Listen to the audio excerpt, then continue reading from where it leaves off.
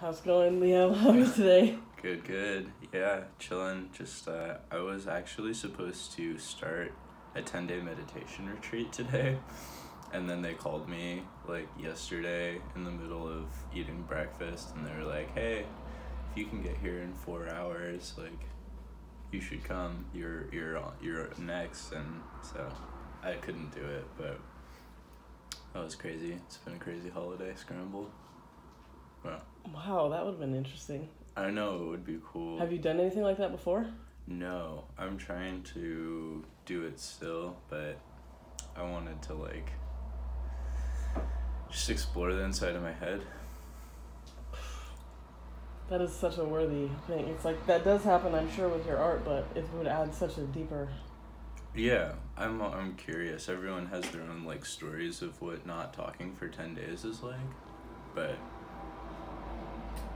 it's hard to say what it would be like for you other than just, like, work.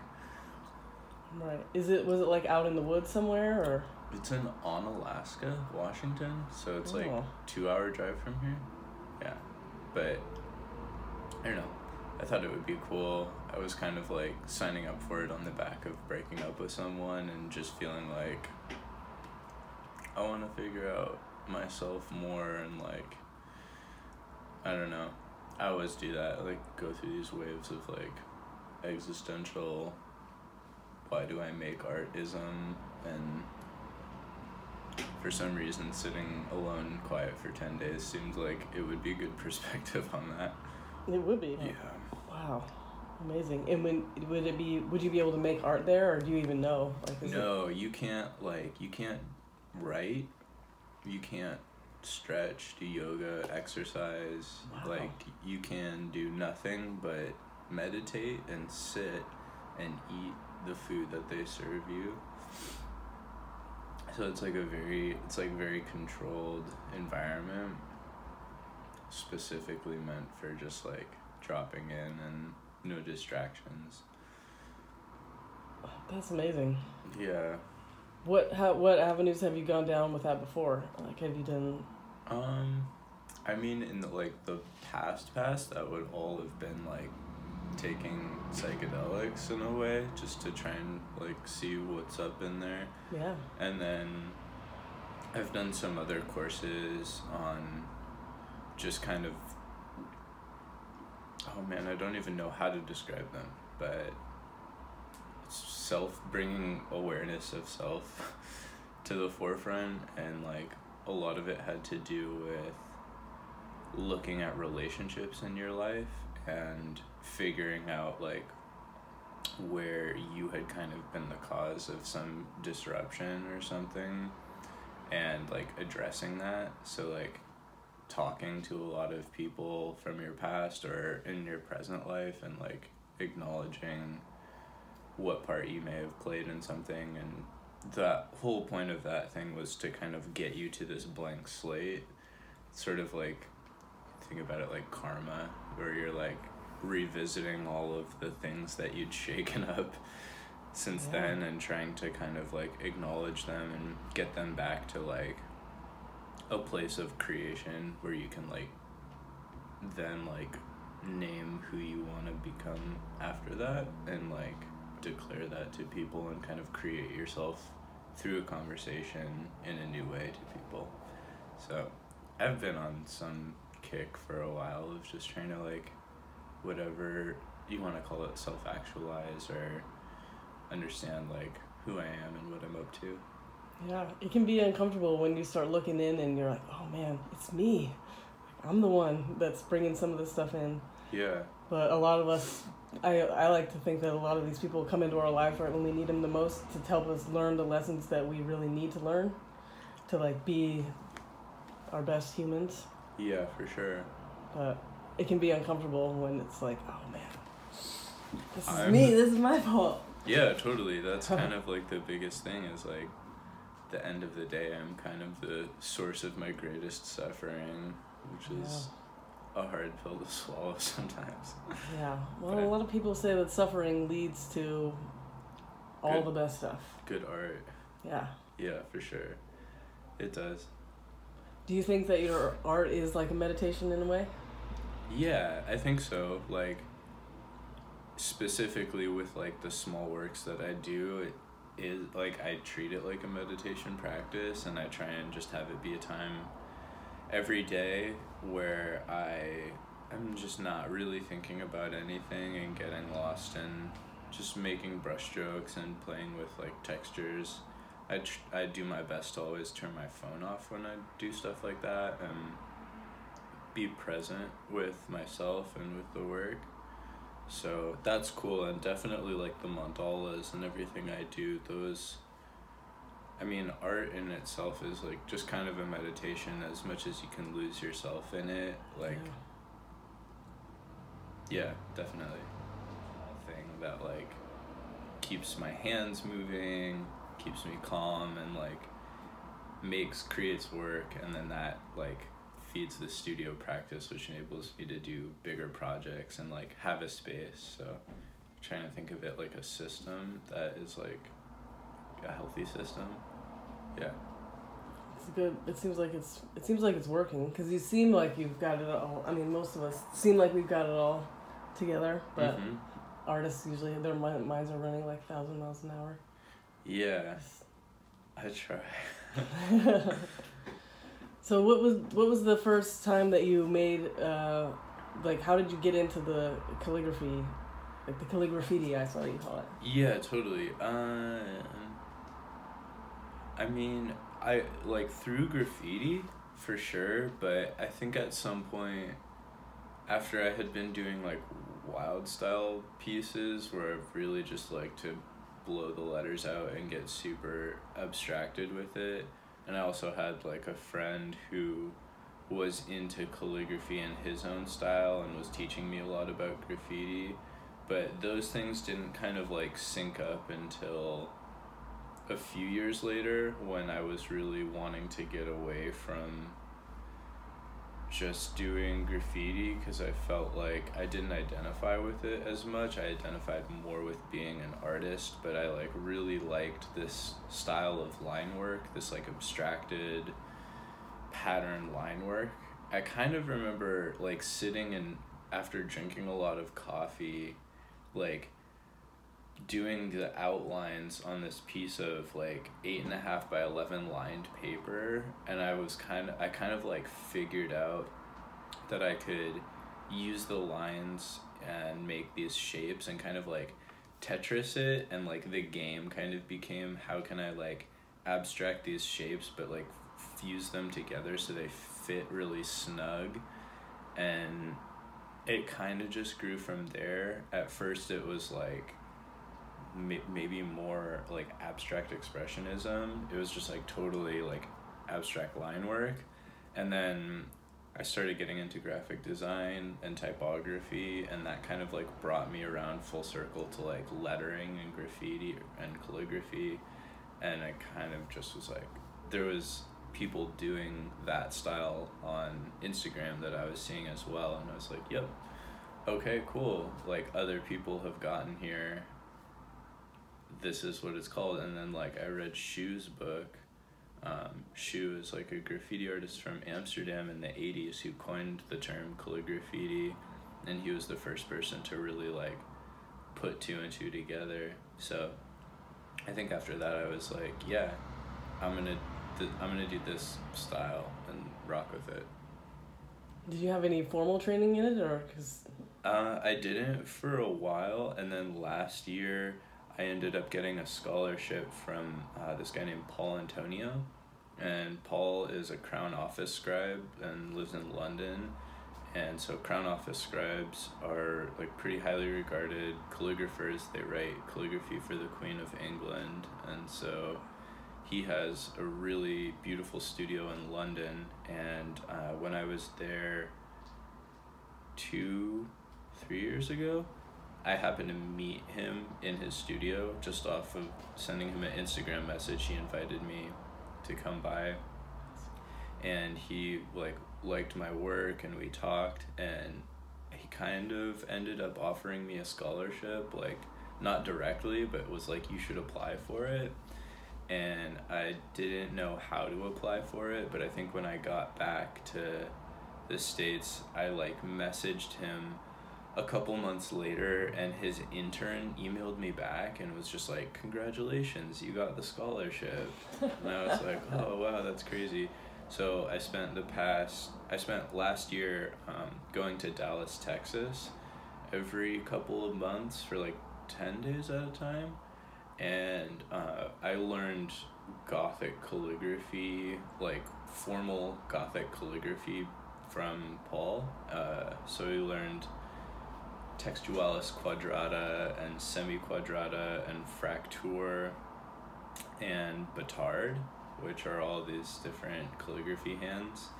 So that was like pretty fundamental in like getting a more formal understanding of like letter form and structure and like calligraphy training, and that really took the work and like tightened it up a bit and gave it like I think it made the story better.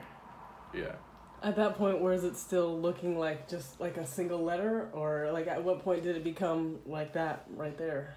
I mean, it's always like kind of been like that, I guess, but the calligraphy classes like gave it some nuances and some subtle refinements that were like, you know, these little manipulations on the ends of the letters, or understanding that like you exhale on downstrokes and you breathe in on upstrokes and things like that. And there are just certain, like now when I want to, I can write letter forms in like a much cleaner way, and then I can combine it with the abstract stuff, so it kind of like gave me another tool in the kit of like the kind of art that I make. Like I was kind of lacking the calligraphy and the calligraffiti. I could write letters and I was teaching myself, but it like rounded the style out and like kind of felt like I could own that a little bit more. Yeah. Did you ever do it like as a graffiti writer on the street, or was it all pretty much? I mean, not as much. Like when I write graffiti, it's always like the hand styles that I do, I really like, they flow in a similar way, but I almost think the hand styles I do are kind of more like Seattle letter style, which I like couldn't describe to you as much, but it's different. Yeah. Seattle has a unique style in almost everything. Totally. So that's great. At what point did like the opportunity to do murals pop up? Like how did that happen the first time? I was hanging out with a friend, Noah Neighbor, and he was just really cool, and he was looking at my work at some point and I think was just like, yo, I think this would be cool as a mural, and I found this wall, like, why don't you try painting this and I can help you? And so I did this big orange mandala. It's like form line design, and it was down on Dearborn Avenue right next to that big Goodwill, and it's still there, which is crazy. That building's like abandoned. I don't know what's going on with it, but I'm super grateful no one's like tagged over it or anything. It's been there for like 4 years. So that was the first one, and then I was like, fuck yeah, alright, I just want to paint big. And like before that I had like painted in some friends' garages, and just through graffiti I was like, alright, I know kind of how to scale my work up and make it big. And I had done a couple murals in Portland, so I think after that I was just like, okay, like I'm gonna take this art style and like try and do murals now. And so I worked with Noah for like a summer, and we did 3 projects. We did that one, we did another one on 14th and Pike. It was like a collaboration right next to this fire station.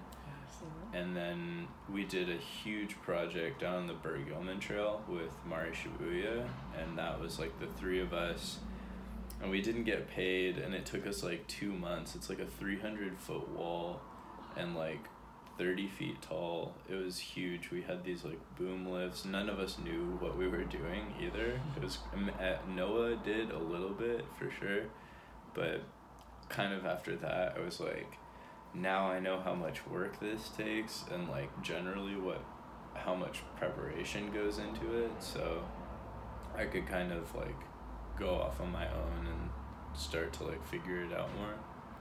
Are you more excited about doing murals, or do you have another direction in mind for what you want to do? Yeah, I want to do more murals. I think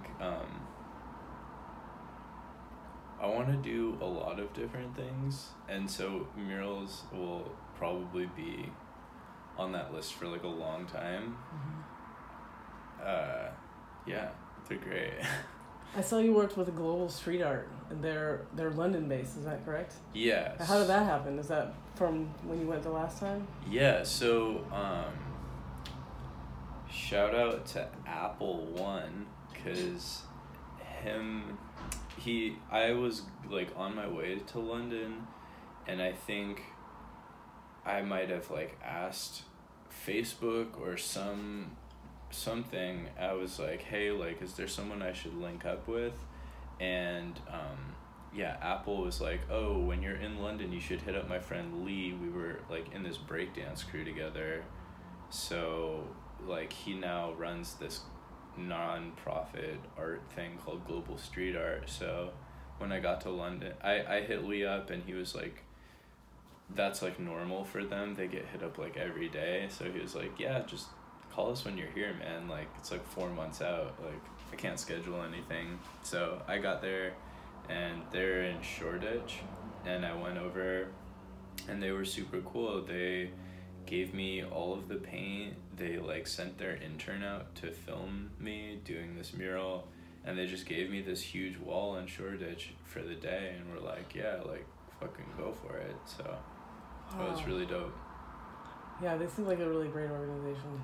That's awesome. That mural was crazy too, because I had painted that, and then like 2 weeks later I was back in Seattle, and I had hit up my now really good friend Michael Moody, who's a lettering designer, lettering artist and graphic designer, and he had seen the mural when he was in Shoreditch doing work stuff, and so he was like, oh, that's crazy, I like just saw your work. And so he knew who I was through that, and then we developed this like bigger friendship and like working relationship. But it's just funny how those things work.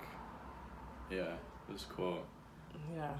I saw a 1000 mural when I was over there the last yeah time. Totally, like, 1000 was just there. Yeah, by the time I left it had already been tagged over. Oh really? But how did you link up with him, 1000? I was following his work like everybody else for like a couple years when he was like based out of the Urban Legends spot just to the left of it. And then when he opened Statics, I think I just sent him a message and was like, hey man, like store looks fucking cool, like congratulations. And then I think he invited me to have a piece in the opening show. And so I brought it, I remember bringing it by and like checking the place out and just telling him, if you ever need extra help around here, like let me know. I've done retail stuff before. I don't think I had, but he was super cool about it. And then I think he needed a hand one day doing some store stuff, and I was just like, have been helping out ever since. It seems like he kind of creates opportunities for a lot of people. Do you think he's opened some doors for you that weren't open before? Yeah, absolutely. He's super generous. He's like connected me with some awesome client work. I mean, I work at the store, really just working there. I feel like I've met so many people face to face who are like, oh, you're Leo, or oh, I was looking for a mural artist. And so it's cool like working at an art store that people like frequent. It feels like I got to be like sort of in the epicenter of like there's all these like micro art groups, like there's like the Dronk and all of these different ones, and I think Statics is its own like little circuit. Yeah, what are you working on right now? Is there like a big project or? I mean, like in this moment, I'm kind of like looking back at this year. This year was kind of like the best year for art for me. I've only been doing it full time for a little over 2 years now. So I'm kind of in this place where I know I have to just keep doing everything that I've been doing. Like, I don't really have any huge visions right now for what the future could hold. I'm kind of like trying to actually hold some space for imagining like what it could be like at a larger scale, but I do have like a business manager slash coach slash really close friend that I work with, and so we'll probably set some yearly goals. And I think, yeah, the hard thing for me is I'll do this thing where I'll be like, okay, next year, like, I really need to do this. And we were just talking yesterday, and he's like, you always do this. You always say that you, like, need these things, but really you just really, it seems like you really want them. And so I think that it's, like, hard for me to recognize that what I really am going to be up to for the next year is just exactly what I was up to this year. And that, like, all of the kind of bigger things that happened this year were a result of these like daily practices and goal setting things that I did, where it's literally like on a daily basis taking a step forward. So it's kind of like humbling in a way, and I'm someone who like likes to skip steps, and like it's just like not gonna work like that for me. I have to just keep plugging away at it and kind of, you know, doing everything that got me the success that I got this year, which was just working really hard and being alone in the studio a lot. You can really dig in when you do that. It's worth it. Yeah, for sure.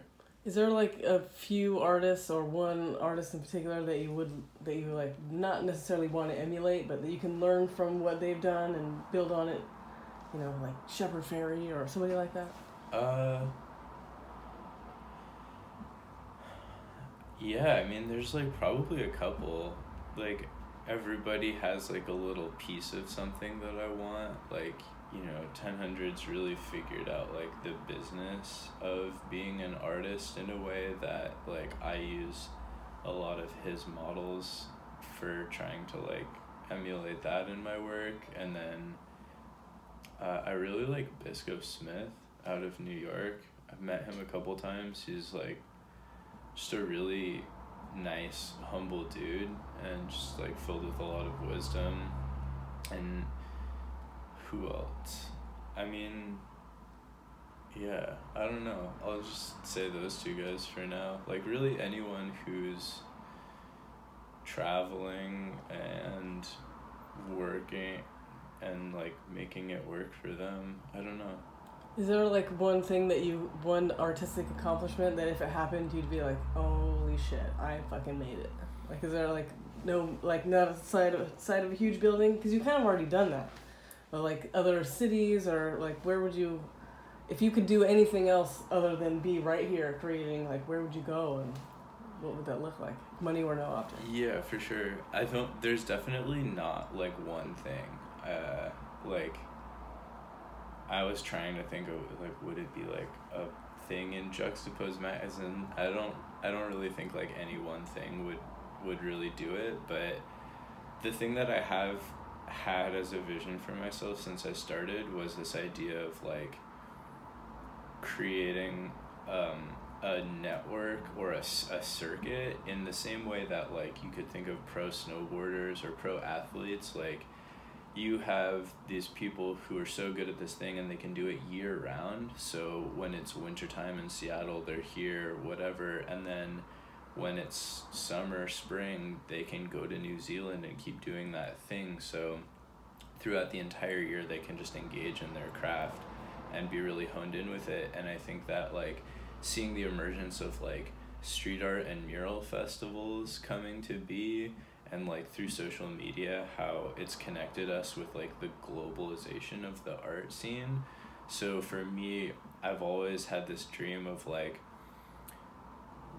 running with this like international art movement and like creating a circuit for myself and like going to these places and putting energy into them and then going back, and every single time you go back you're putting more energy into the circuit, and to the point where maybe then you could like bring a friend with you, and then you could take someone from Amsterdam and bring them back and they could do classes at Statics. And so I really have this like thing that I want that I think I'm just gonna have to like build out slowly, which is to be able to be like globally active as an artist and to like get compensated well for that, and to really like be multicultural in like where and how I work.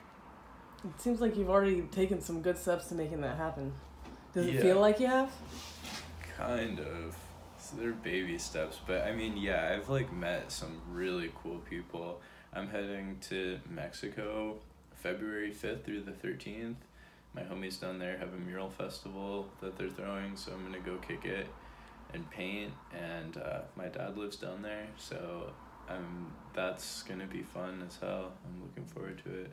Yeah, I definitely believe that you're already doing that already, but that maybe you're not, you feel like you still have more levels up to go. Yeah, for sure. I mean, it's kind of hard when the money's not showing up. Yeah. It doesn't really, no one really wants it to be about that, but. Yeah, for sure. I'm like a pretty like, I guess, conservative when it comes to like spending money on things. Like if I like travel somewhere, I really like to make sure that when I come back I like have enough money saved up so that I'm not like scrambling around trying to figure out like, because I can't like go back to having some part-time job like apart from working at Statics. That would be like losing the game kind of. So I'm trying to stay ahead of it enough to the point where I can like plan trips out and go for work and stuff. And like I think the bigger things are gonna be like getting back over to like Europe and Asia, because those are the places where I really have to like still do a ton of networking. Mm-hmm. So I saw somewhere in the interview that you were encouraging people to reach out to people that you thought maybe might be way out of your league, mm-hmm. because what has that happened to you already? Yeah, a little bit. I mean, like I hit people up when I was going to Europe who I was like, maybe they'll hit me back and maybe not, but I'm pretty good at writing emails, and like I was just really straight up. I was like, hey, I'll be here for these dates, like I'm really interested in your work. I'd love to like get coffee with you or grab a beer and see your studio and talk with you about like your practice and what you've been up to. And I just tried to send out like 50 to each country I was going to, and specifically to artists in those places, and like I would get like 3 or 4 actual responses back, and those people would be down to meet up. So you kind of just that's how I like made it happen for me, for sure. And people won't always hit you back, and it's just like, don't take it personally. Yeah. Yeah, because a lot of people, even though you may not see it this way already, a lot of people look up to you already as like someone who's kicking ass and doing it all the way. Do you feel like you're there, or do you feel like... Yeah, it's funny. I'm like maybe too like isolated to actually like have any of that being reflected back at me, but maybe more in like the past month or two, some of my closer friends have started to kind of be like, hey, like, you're doing pretty well, right? And I'm kind of like slowly letting it and be like, okay, I'm doing all right. I'm like wicked hard on myself, so I never really feel like I'm doing that great, but it's nice to hear, and I appreciate that people resonate with what I'm doing. So I had a studio sale, and someone said that he really liked my work, but he also really liked how I talked about my work almost as much as the work itself, and that like I think that that's always something that I've wanted, is just like to be able to offer some level of either inspiration or insight into the creative process. And so to hear that that's like landing for people, I was very grateful for that. Well, I kind of think that, I mean, hearing you talk about it is really great, and that also could be something that you could learn from 1000, because he does a really great job of using his voice and documenting what he's doing. Because I think people would really like to see, like, maybe like time lapses of what you're doing with you voiceovering, like what's going on in your mind, and just sharing your art journey. Like, how do you feel in front of the camera? Like, is that something you would do? I mean, like, maybe it would be super. Dude, shout out to Peter, because, like, to me, he just works so hard, and, like, it's a lot to, like, film yourself, and he had all of the, like, audio engineering experience, and I think he, like, taught himself the video stuff, and I'm trying to, like, wrap my head around, like, how much that would be, but it kind of seems like if I want to, like, scale up a bit, I almost need to start doing that. Like, every video I watch about, like, oh, or like, if you want to engage your audience more, like, you really need to, like, give them something and understand what they're looking for. And I kind of just realized that last night, actually. I was like, I don't really know, like, what people want from me, and I think maybe part of it is exactly what you're saying. It's like they might want, like, the insight into, like, what I'm thinking, and I'd be up for it. It'd be cool if someone could film me. It'd be cool if, like, I didn't have to do all of that myself, although I most certainly will have to do it all myself, which is a bummer, but yeah. Yeah, that can be done baby steps, just like having something over you, time lapse. Yeah, totally. I already have, like, a setup for doing that kind of stuff. I just, like, play music that I really, like, rock with over it and stuff, because it's like considerably less work. But I mean, now I can kind of see how that would work. Like, you'd record the audio, and yeah. Yeah, well, I think that the reason that a lot of people, like the artists that are as famous as they are, it's because they are telling their story, and we know, like, when we see them, people know what they're supporting. For sure. So that's cool. I appreciate that. Like, yeah, the encouragement there. Because I think one of my favorite things about observing art and of all mediums, like music or anything, is to see the moments of pure, like, creative joy that are coming out of people when they're making this, like when they have, like, creative revelations. And when people see that coming from you, they're gonna be like, there are so many levels to this. Cool. So, are you familiar with El Cid?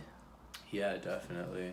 Yeah, like, he doesn't really make a lot of noise, but it seems like you guys. No, he does, though. What do you know about him? I mean, I know that he's, like, comes from Arabic calligraphy. I would kind of include him in the whole calligraphy scene. I mean, he's been doing it for a very long time, and he has, like, a fine art practice, and, like, he's in the streets, like, all the time doing murals. And I like that he also does sculptures. Like, there's so many. I like the idea of, like, doing everything, doing sculptures and installations and art pieces and murals, and just, like, there's so much for art to engage in that's not just, like, walls and canvas. It's, like, life, art as a practice of, like, living your life. So, yeah, big up El Cid. Yeah, he did the album art for a Brother Ali album. Oh, yeah, recently. His last album, right? Yeah. Cool. That was the tour, my first rap tour. Really? The Lone Light tour. Whoa, so crazy. Did you meet him? I didn't meet El Cid. Okay. But it was, he was always present, because they made a giant mural of that drawing and had it behind them on the stage. Sick. And then, selling merch. It's like looking at it all day. Totally. It's beautiful. But have you ever done album art? Actually, I'm, like, working with this guy right now. I emailed him because I was like, hey, I'm going to this meditation retreat, but no, I'm not. So his name is Ill Chill, and I'm doing some art for a single of his called So Many Ways, but I also did, like, the lettering for the last Black Wizard album, So that was cool. And I've done some stuff for my friends like All Star Opera and DJ Sweet Spot out of New York. So the music world is like I want so much more to be like doing art for the music that I listen to regularly. How do you think you can move into that more? The same way that I connect with artists, I just hit people up. I just hit Leo Shallat up and told him how much I bump his album in my studio, like on a like daily basis when I'm working, and he liked the work. And then I reposted that track of his that he had just put out on SoundCloud, and he was like, hit me in with a DM and was like, oh, by the way, I'm looking for some album art official for that track. Let me know what you need. And so we just started working on that. Are there any artists that are out there that you're like, oh man, I would love to do their album art? Yeah. Man, there's a lot. Let's see, what have I been listening to recently? Oh, shit. I don't even know. There's so many. Like, it'd be cool to do art for, like, a lot of the, like...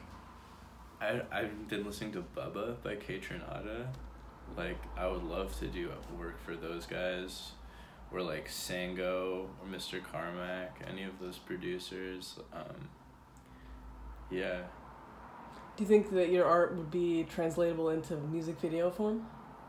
Yeah, I mean, we've started to, like, like, a friend of mine who is pretty good with the video work, we've, like, animated the line work, and we've taken the mandalas, deconstructed them, and, like, you know, had the rings move in inverse directions at, like, different time speeds and stuff like that. So I think that there's a lot of potential. Probably just need to experiment more, and, like, yeah, I could imagine creating, like, a reel or, like, an example of what that could be, and then, like, sending that to artists and seeing if they're interested. That would be really cool. Now, like, on Spotify, when you play a song, if you look at the album... Is that visualizer? Yeah, and sometimes it's just, like, a 15-second loop. Yeah, totally. But that's, I mean, there's some great ones out there, like Flying Lotus, and, I mean, it's just like, are you kidding me? But, I mean, it's all right there. It's just sort of like... I don't know. Which step do you go? Because every day, like, when you wake, like, do you start out with the 30-minute meditation and then go from there? Like, what's your daily routine to, like, get all this stuff done? I mean, like, I have, like, a task list. Like I was saying, I work with someone, and so the way that we've figured out, like, what works best for me is to set some really specific, measurable yearly goals, and then we do a quarterly check-in, and then we do a weekly meeting. And so every week we're setting goals for the next week, and then when we meet, we can, like, track the percentage of how well I did on the previous week. And then when we do the quarterly check-in, like, you can average the percentage of your weeks, and that will tell you how close you are to hitting your yearly goals. And so it's like a really good feedback system for adjusting how much harder you might need to be working. And so every day I, like, have this checklist of things, and it's, you know, there are certain things that I do every day, like exercise and yoga, meditate, and then, like, the brush meditations is one of them. And then I kind of try and do, like 1 to 3 bigger tasks a day is, like, about what I have the capacity for. And so that might be, like, working on a painting, or, like, sending cold emails out to potential clients, or, like, putting a mural proposal together and stuff like that. But yeah, usually sometimes if I'm trying to, like, get some wins early on in the day, I'll do the brush meditations first. Yeah, it just kind of depends on how I feel, though. Yeah, how did you do in 2019? 2019 was crazy. I, like, did, you know, I took care of myself better than I ever have. Like, even working at jobs that I had before, like doing screen printing, like, really anything. This has kind of been like the best year of just like meeting people, of feeling creatively fulfilled.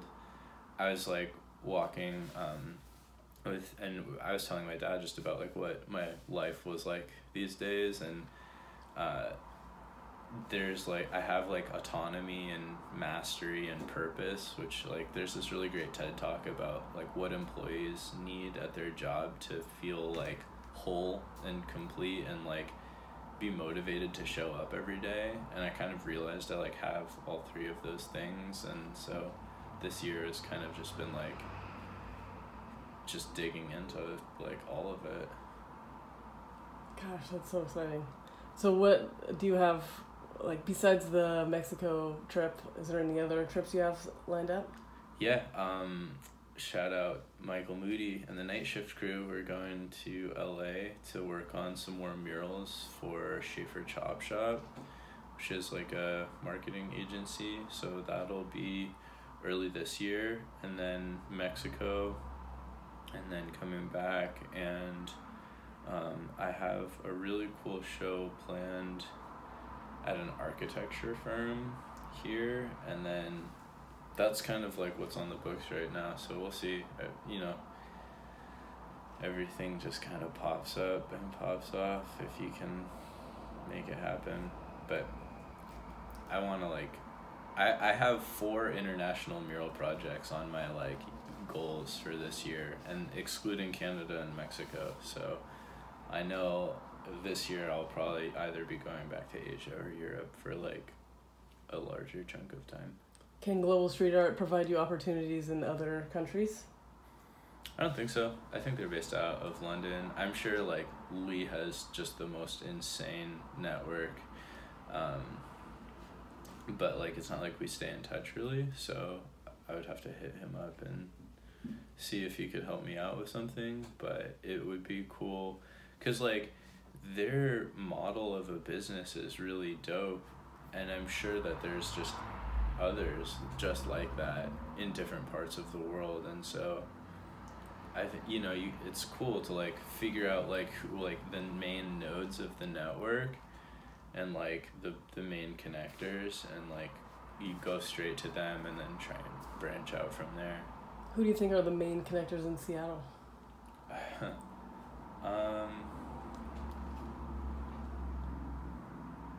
I mean, like, Casey Weldon really holds it down with the drunk, and 1000 has statics. A lot of people come through there. I don't know anything about the fine art gallery world because that's just, like, not... I haven't gotten there yet, so I can't really speak to that. But, who else? Yeah, I don't really know. Do you know Joey Nix? Fuck yeah, of course. Joey Nix's studio is like across the street, of course. And Joey Nix was the person who got me to do the crocodile mural. And I mean, Jupiter is just like, I feel like it's like that bar in the Star Wars movie, where all of the like bounty hunters and the outlaws hang out. It's like just the dopest art bar in Seattle. Yeah, what can you tell us about the Belltown Corridor project? The Belltown Corridor project is amazing. It's kind of Joey Nix, and at a time he was working with Trees and Gallery as well. But basically, he's like either paying money out of his pocket or raising money through Jupiter to just get murals painted. Because Belltown, the alleys are like kind of gnarly. And so I think his vision for that is like eventually to just have them all full of art, and to work with like the Seattle Tourism Board and get them from doing the Pike Place tours to get up into Belltown and start doing like bigger art mural tours. But that project is really dope. And like recently he did this thing where he had artists come in and live paint at Jupiter, and then he would like pay us for the night, and then he would keep the painting, and the painting would get auctioned off, and he donated half of that money to the Special Olympics, and then the other half he's using to fund the mural projects. So I appreciate Joey a lot. He's like, man, I find it kind of like rare when there's like really cool Seattle artists who are very open to talking and like they're very generous. I also just met the dudes from Electric Coffin.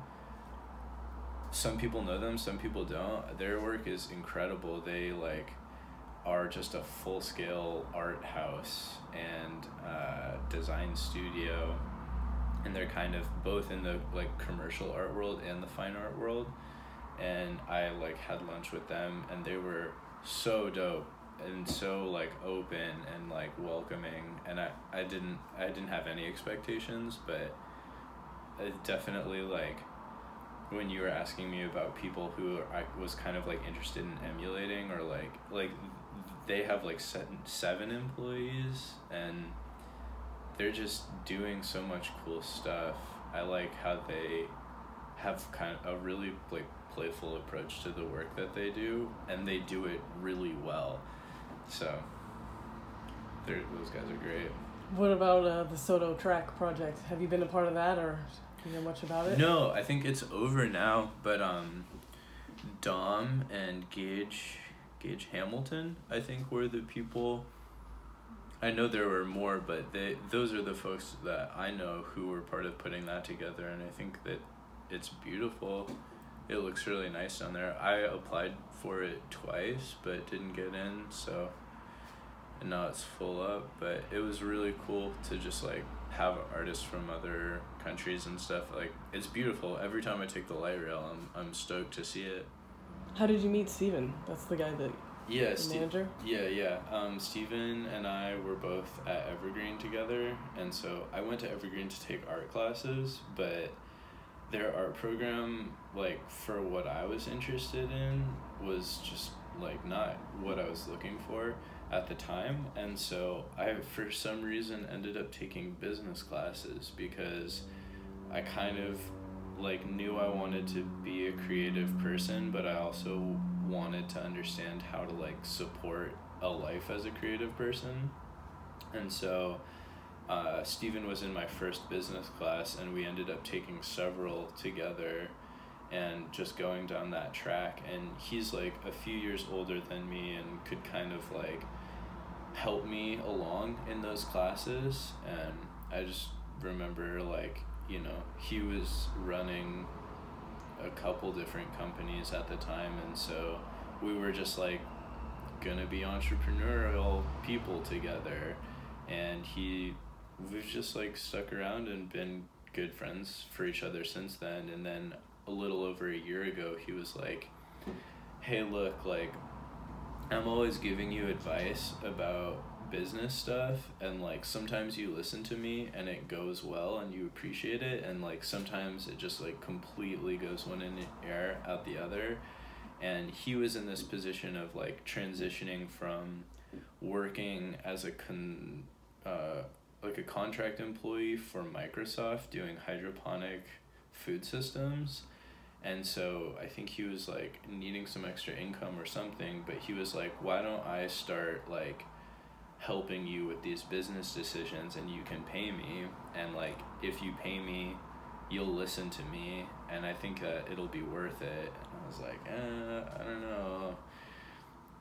I could just like listen to you for free, but I did, and so now we've like continued to dial in the process. I've kind of opened up my network to him and like brought in some of my really close friends who now also work with him, and so we have this small like kind of test group of people who are all using this similar system of like accountability and goal tracking and like feedback, and everyone finds it super helpful. And so it's cool. It's like the system refines itself and we all talk to each other, so that's working really well. I think that there's like part of something that I'm super passionate about is helping people transition into more full-time creative careers.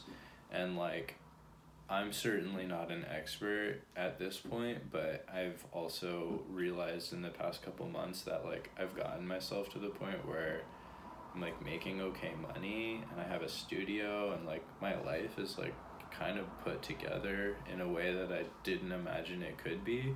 So I do have something to offer people, and I'm like working with my friend Olivia right now, and we're trying to like break her out. And so I think like the more people that I do that for, the more experience we get. We'll have a lot of insight to share with people who are interested in stepping out, but it's so much work. And that's kind of the thing I really appreciate about working with Steven, is that he's extremely blunt. And like he's like one of my best friends, but he will often call me on bullshit or tell me that I'm being lazy, or he'll tell me when an idea I have he thinks is just terrible. And it's not like there is opinions. He's really like connected to like a logic tree of like why that's not gonna work. And so he's been someone that's held me down in that reality of like, you need to just work hard step by step, and it's about the small daily tasks kind of thing, where I'm always trying to like skip steps and go a million miles like in another direction.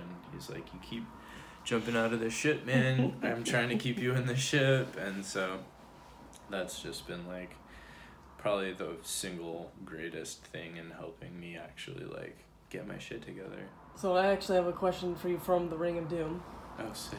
Yeah, he's here on Earth to like shine light on artists and help them realize that they have the power to change the world. Mm-hmm. So he wants to know if you have a message for beings on other planets and other universes, because as you know, like when people look at Earth from far away, they're like, what a mess of capitalism. But like, what do you think is important for beings from other planets to know about humans? Oh man.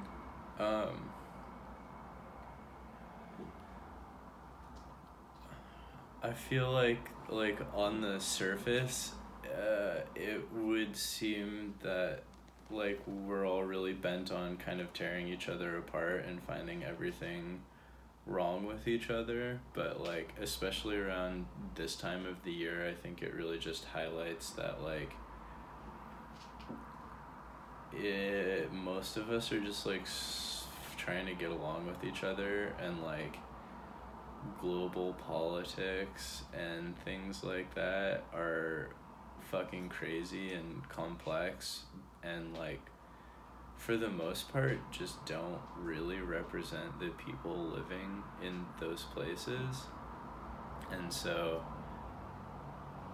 I feel like, you know, they're just gonna have to look a little bit deeper and see that like humanity is pretty connected and things are going all right, even though they're really not in some ways, but that we're all just trying to like work together and figure it out for the most part.